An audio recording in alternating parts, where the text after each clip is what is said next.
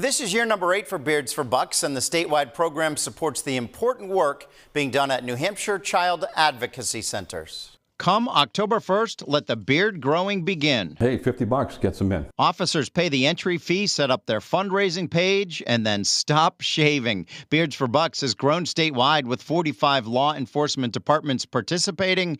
In Manchester, where beards are normally not allowed, it is a labor of love. If they raise $30,000, the chief will allow the beards to stick around for November. A lot of my officers love the beards. They wish they could have me around.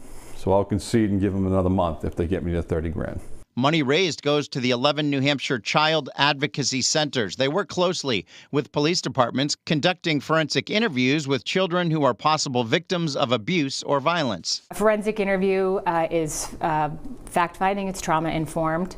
It's a specialized skill. We don't charge for our services. We are a nonprofit organization, so our very specialized service, right, that forensic interview, that kind of first step in an investigation, is provided 100% free of charge to the local communities. CACs, as they're known, interviewed more than 2,100 children last year. Manchester Police sends about 5 kids to CACs for interviews every week. So it's God's work in a way, and the crew over here that does those things for us in these very important and critical investigations.